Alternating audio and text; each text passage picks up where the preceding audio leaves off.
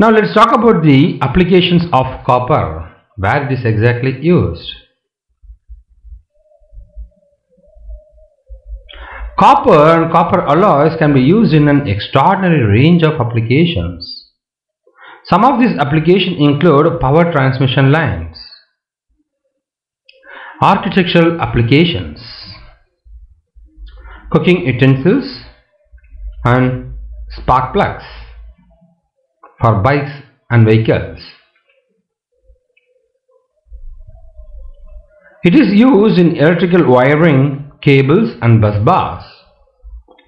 High conductivity wires are prepared using copper, and also it is used for making out the electrodes.